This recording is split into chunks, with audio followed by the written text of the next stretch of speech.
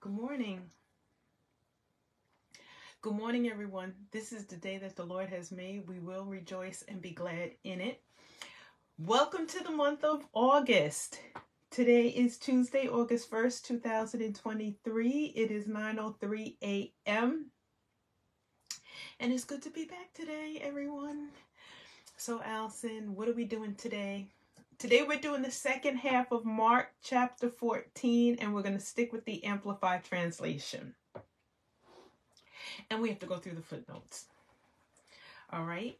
So just a quick follow-up. At the end of yesterday's reading, we were discussing, I went off on a little tangent about when Jesus says to them, could you not watch 1 hour? So that's what I ended up titling this yesterday.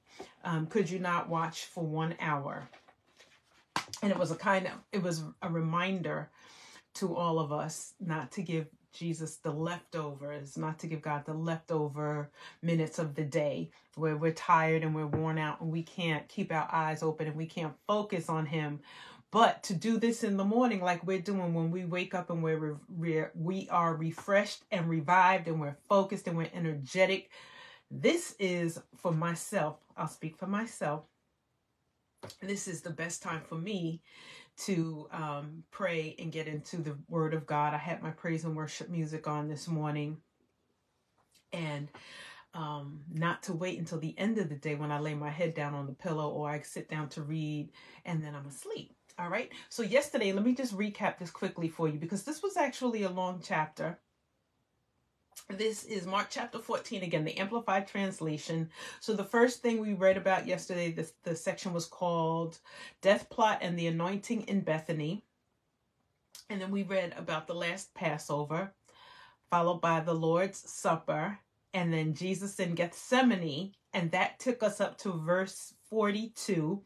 So today we're picking up with the betrayal and the arrest, starting at verse 43. Jesus before his accusers. Peter's denials, plural, and then the footnotes. All right.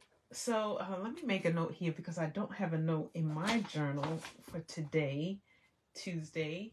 And you know, when we pray in a second, we need to pray over the month of August. I can't believe July is over. Today's Tuesday. What did I say? 8/1/23. All right. So let's pray. And then let's get into the second half of the chapter. All right. Father God, in the name of Jesus, Lord, I thank you so much for waking us up, God. I thank you for giving us the opportunity to enter into the month of August. This is the 8th month of the year, 8 being the number of new beginnings. So, Father, we pray over the month of August. And I pray, Lord, that this month will truly be a month of new beginnings for us, oh God. Father, release new opportunities, new relationships, new destiny helpers, new callings, new levels of anointing, new levels of wisdom, insight, foresight. Father, give us new gifts, new talents, new levels of creativity. Father, new homes, new jobs, new streams of income, new houses, new cars, whatever it is that we have need of, oh God. Cause all of the old things that are no longer serving us in this season of our lives. Cause those things to close, to pass away. Cause those doors to shut, Lord God. Open up new doors for us. Give us the wisdom to know which doors to walk through, Lord God. Father, I thank you for everything that you're doing in our lives. We lift up our family members, both maternal and paternal, from the oldest to the youngest, Lord. Father, I pray that you will continue to keep your hand upon all of us.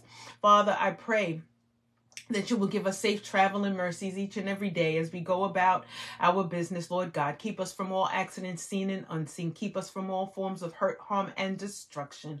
Father, I pray, Lord, that you will bless the works of our hands. Cause us to see the increase. Give us, like I said, Father, witty ideas and creative inventions. Father, enlarge our territory. Enlarge our borders. Enlarge our coast, Lord God. Father, make your face shine upon us. Be gracious unto us. And Lord, as usual, as as always, we lift up the children, and I ask, God, that you will be a fence and a hedge of protection around the children everywhere, Lord. Father, I decree and declare in the name of Jesus that we are divinely protected and fully provided for, and that we say thank you. Lord, I pray that you will continue to give your angels charge over us to lead us and guide us. Send your angels, dispatch your heavenly angels, Father, to go before us.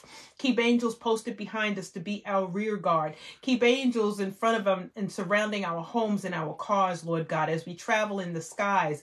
Father, we ask that you protect the aircrafts, the staff on the plane, Lord God. Let us reach our destinations safely. And Lord, we ask as we read your word today, increase our level of understanding. Cause us to see something in your word today that we've never seen before. Father, help us to love what you love and hate what you hate. Father, give us a thirst and a hunger for your word. And Lord, I pray that you will restore and renew our health and our youth like the eagles, oh God. Father, we thank you for everything that you're doing in our lives, Father. I just ask that this word will be a blessing to your people, that it will minister to each and every one of us exactly where we are. And Father, I pray that you will cause the reading of this word, the reading of your word each and every day, to expand borders, Father, to reach new people, new audiences, Lord, that this will bless them, that this will be exactly what people need when they need it, that they need a word from you. They need an encouraging word, Father. So I pray, Lord, that the algorithms will pick this Bible study up from this day going forward so that we can spread the word of God for your kingdom. In the mighty name of Jesus, I pray. Amen and amen. All right, so let's jump into the second half of Mark chapter 14.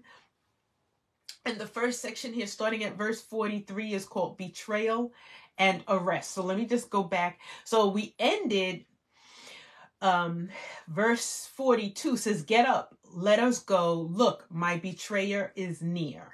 All right, so that sets the stage for where we're going to pick up today. So betrayal and arrest. "And at once, while he was still speaking, Judas Iscariot, one of the 12 disciples, came up, and with him a crowd of men with swords and clubs, who came from the chief priests and scribes and elders of the Sanhedrin. Now the betrayer had given them a signal, saying, 'Whomever I kiss, he is the one. Seize him and lead him away safely under guard.' When Judas came immediately, he went up to Jesus and said, 'Rabbi, Master,' and he kissed him forcefully. They laid hands on him, capital H, and seized him. But one of the bystanders, Simon Peter, drew his sword and struck Malchus, the slave of the high priest, and cut off his ear. Jesus said to them, 'Have you come out with swords and clubs to arrest me as you would against a robber? Day after day I was with you, teaching in the courts and porches of the temple, and you did not seize me. But this has happened so that the scriptures would be fulfilled.' Then all of his disciples abandoned him and fled." Those are verses 49 and 50. "A young man was following him, wearing only a linen sheet over his naked body, and some men seized him. But pulling free of the linen sheet, he escaped from them naked." The next section, Jesus before his accusers, verse 53. "They led Jesus away to the high priest, and all the chief priests and the elders and the scribes, the Sanhedrin, the Jewish high court, gathered together. Peter had followed him at a distance right into the courtyard of the high priest, and he was sitting with the officers, the guards, and the servants, warming himself at the fire. Now, the chief priests and the entire council, the Sanhedrin, the Jewish high court, were trying to obtain testimony against Jesus, which they could use to have him condemned and executed, but they were not finding anything. They could not find any. Verse 56, "For many people were giving false testimonies against him, but their testimonies were not consistent. Some stood up and began to give false testimony against him, saying, 'We heard him say, I will destroy his temple or sanctuary that was made with hands. In 3 days I will build another made without hands.' Not even in this respect was their testimony consistent. The high priest stood up and came forward and asked Jesus, 'Have you no answer to give in response to what these men are testifying against you?' But Jesus kept silent and gave no answer at all. Again, the high priest was questioning him and saying to him, "Are you the Christ, the Messiah, the anointed, the Son of the Blessed One?" Jesus said, "I am. And you will all see the Son of Man seated with authority at the right hand of power, the Father, and coming with the clouds of heaven." Then, tearing his robe to express his indignation, the high priest said, "What further need do we have of witnesses? You have heard the blasphemy, that is, his claim to be the Son of God. What is your decision?" And they all condemned him to be guilty and deserving of death. Verse 65. And some began to spit on him and blindfold him and to beat him with their fists and to say to him, "Prophesy by telling us who hit you." Then the officers took custody of him and struck him in the face.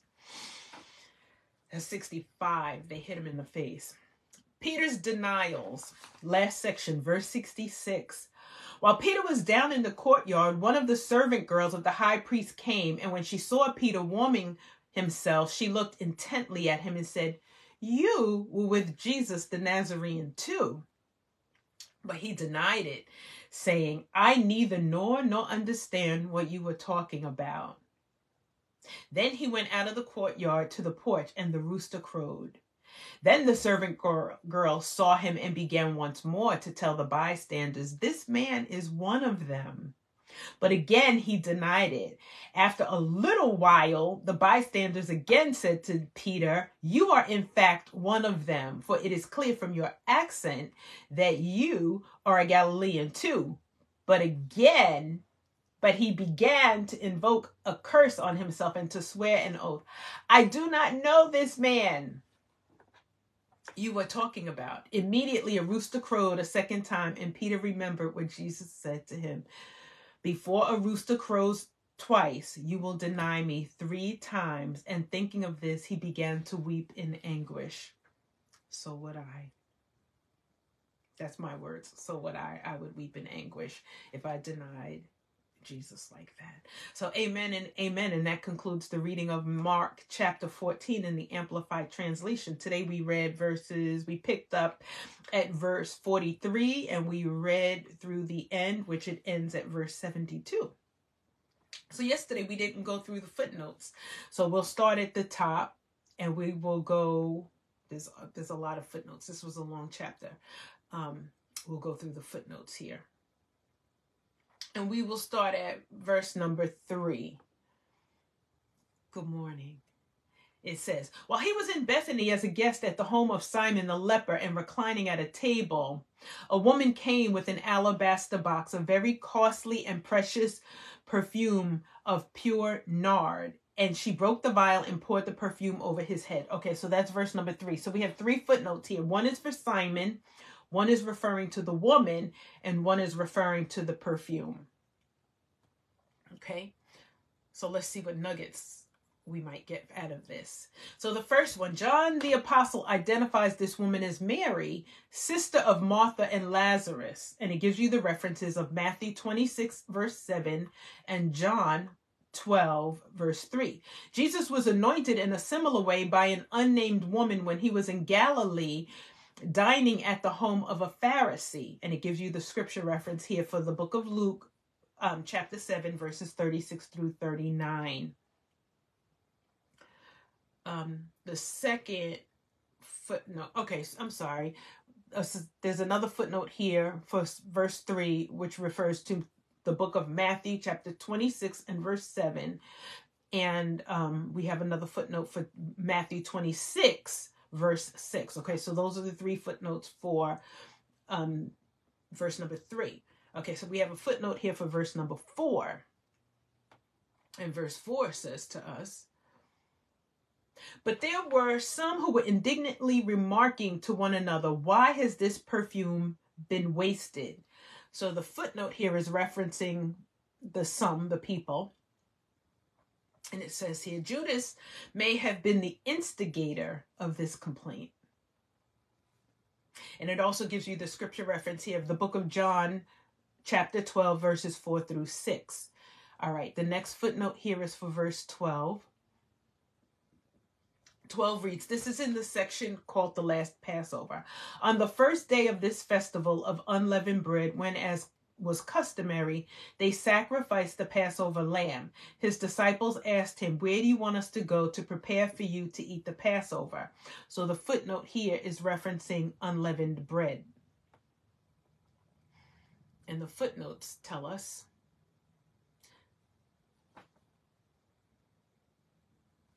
this remembrance lasted 8 days. The Passover lambs were selected on the 10th of Nisan, March and April, and sacrificed on the 14th, the first day of the feast. The Passover meal was eaten on the same night, the 15th of Nisan. Passover was immediately followed by the Feast of Unleavened Bread, the 15th through the 21st. The terms Passover and the Feast of Unleavened Bread were used interchangeably. Okay, again, let me just read that again. Passover, the terms Passover and the Feast of Unleavened Bread were used interchangeably. All right, verse 13.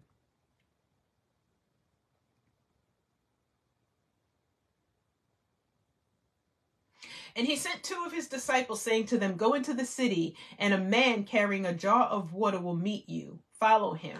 All right, so this is referencing verse 13. This is the footnote here is on the man that will be carrying the water.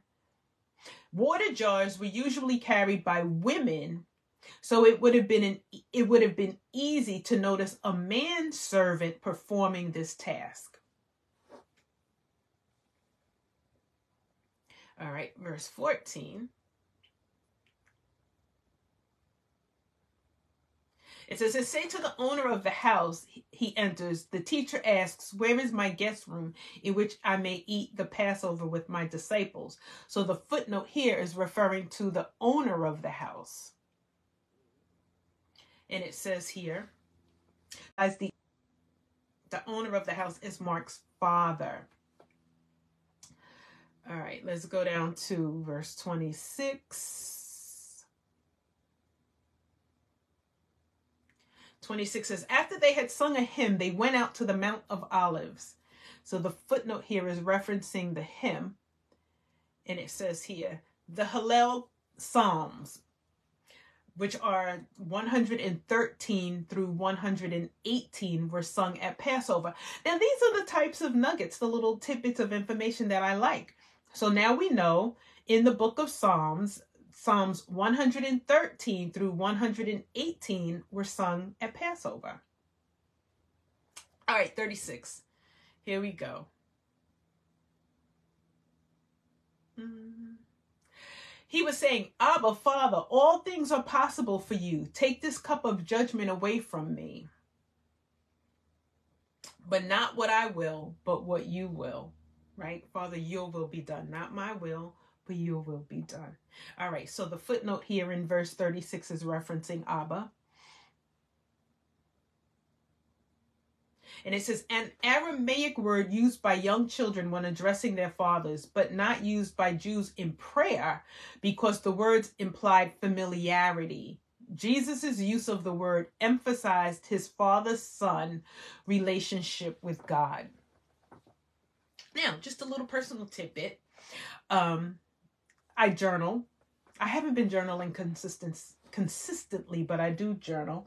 And I start all of my journal entries to God, Jesus, Holy Spirit. And I think maybe, let's say the last 2 days, I used Abba because I was speaking to him in that father-daughter relationship. I was speaking to him as a young, from the perspective as this says here, in Aramaic used by young children when addressing their fathers. And I was taking the position of a daughter addressing my daddy. And so I referred to him as in my journal entries as Abba. Kind of like daddy. The same way I did as a little girl with my biological father, my natural father. All right, verse 45. When Judas came, immediately he went up to Jesus and said, Rabbi, Master, and he kissed him forcefully. And the footnote here is referring to the kiss.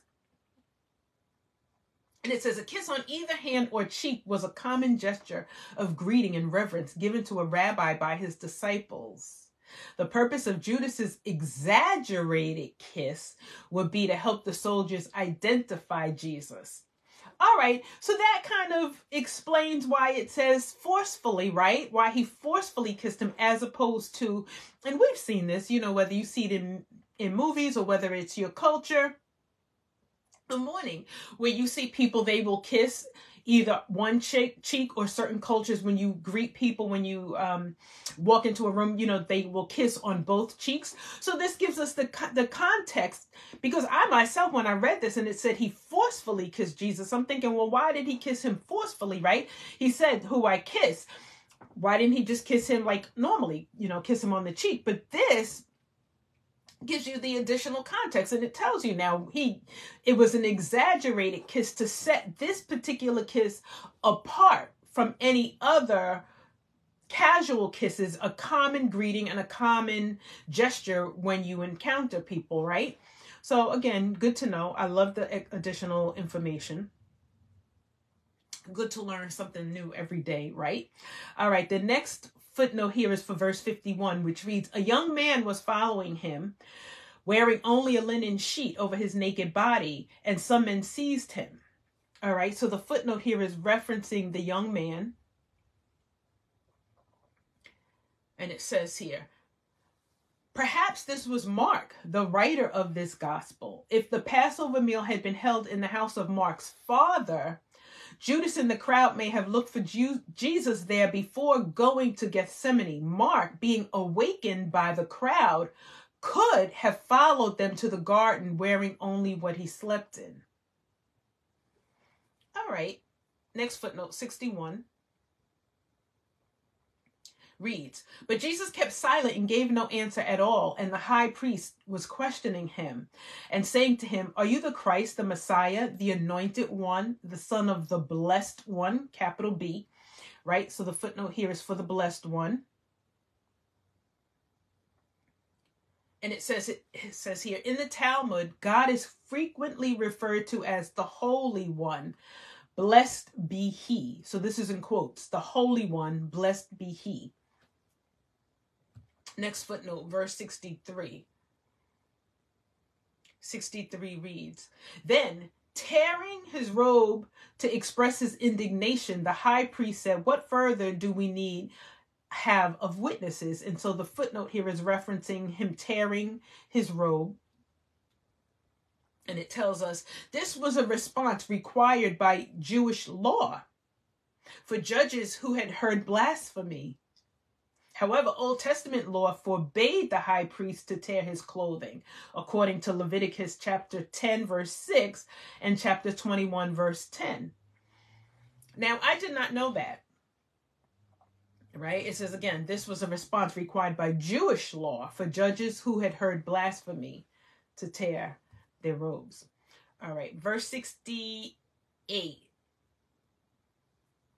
68 says, but he denied it, saying, I neither know, oh, here we go with Peter and the denial.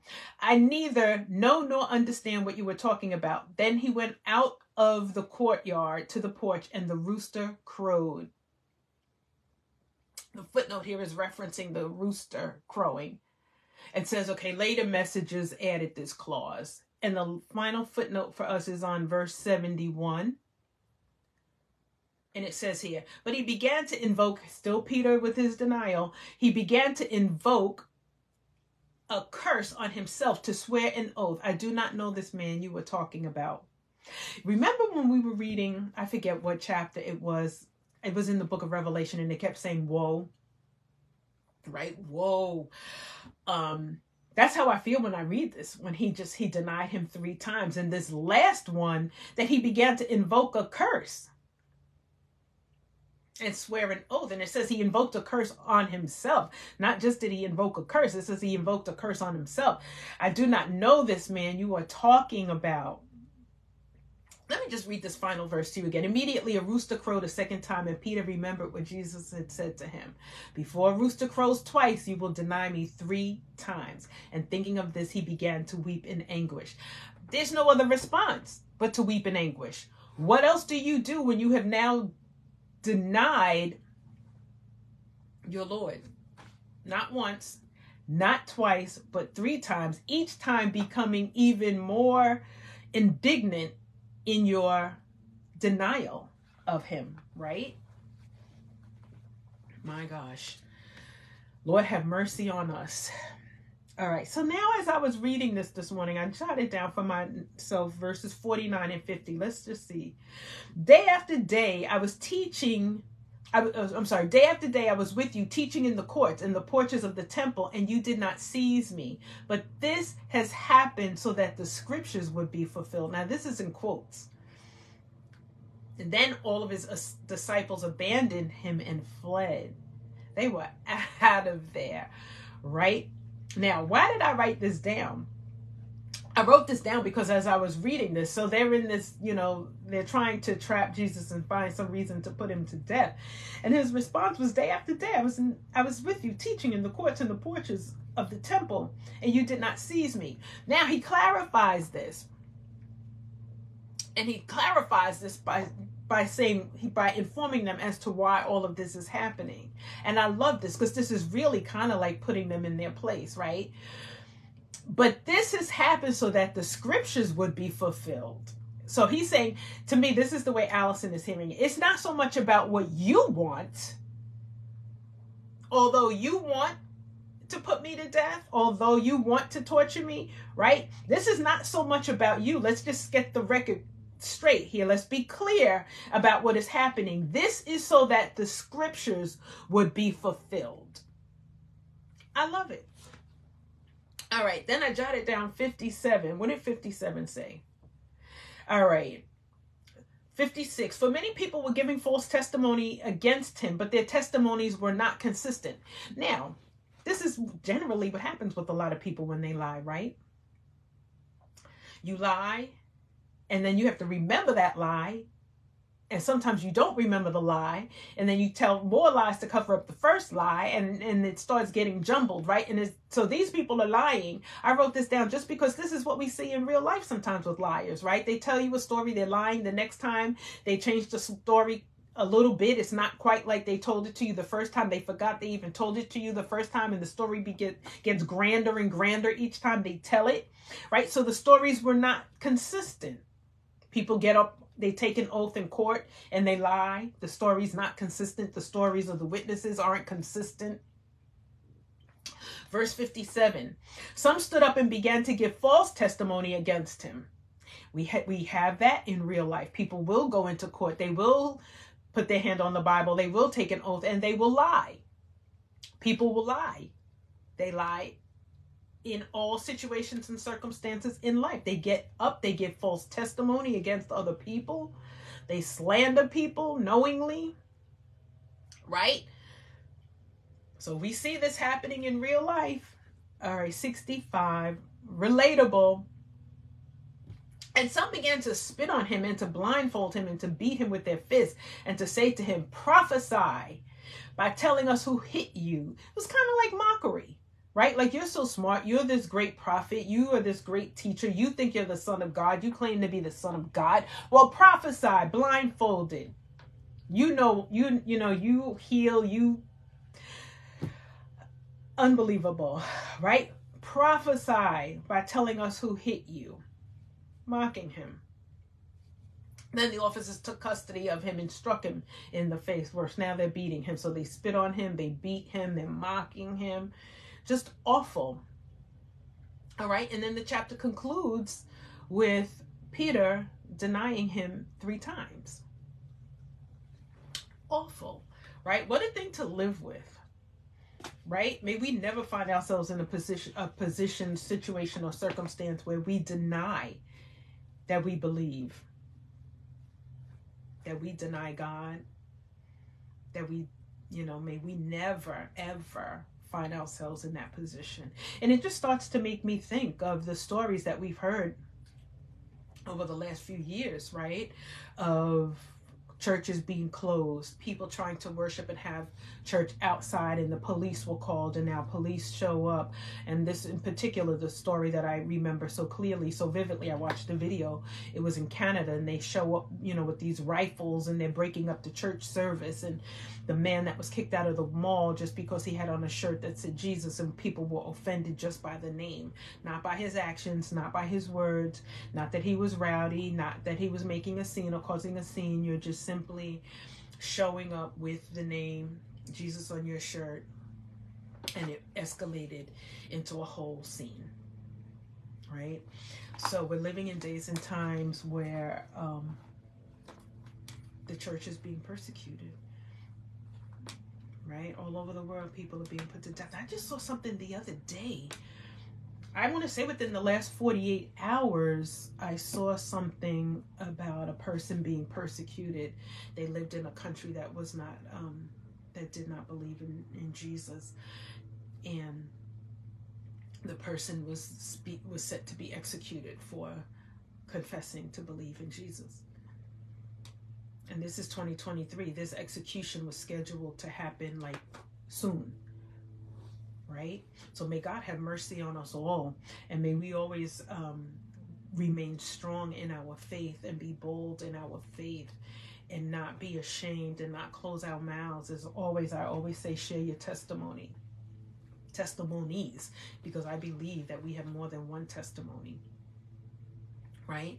We have testimonies where God has saved us, and we've been in accidents or car accidents and we did not perish, house fires, saving people's homes from foreclosure, whatever it is, causing marriages to reconcile, lost children coming home, coming off drugs, to being delivered, right? So I just believe that we all have so many testimonies. May we never be ashamed and afraid to share our testimonies. I share my testimonies on here all the time, you know. So with that, I'm going to say this was awesome. Again, this was the second half of Mark chapter 14 in the Amplified Translation, all right? So I am live every morning, Monday through Friday, 9 a.m., most mornings, Monday through Friday, 9 a.m. I try to be on 9 a.m. to 9:30 a.m. Eastern on Facebook and Instagram. I upload these onto YouTube. It's my desire to get on YouTube live real soon. I upload these onto YouTube.